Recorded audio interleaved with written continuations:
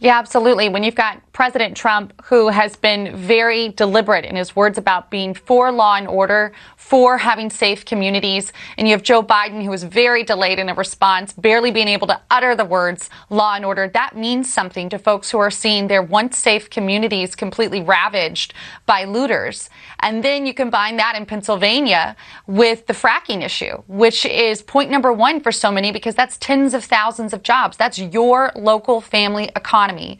And to hear Joe Biden say repeatedly that he would ban fracking, that he would end the oil industry, only to walk it back once he's bailed out by the mainstream media or once he's in front of a crowd that pins him on it. But he has said it repeatedly, and that means something to people in that state. And I think that's why you're seeing polling really swing in the president's favor. I think that's why you're seeing enthusiasm. We certainly see it on the ground. Our teams are out in Pennsylvania. I'm looking forward to being there this weekend, where folks are pounding the pavement in support of the president, because it really means the difference between your family being able to put food on the table and your community being safe.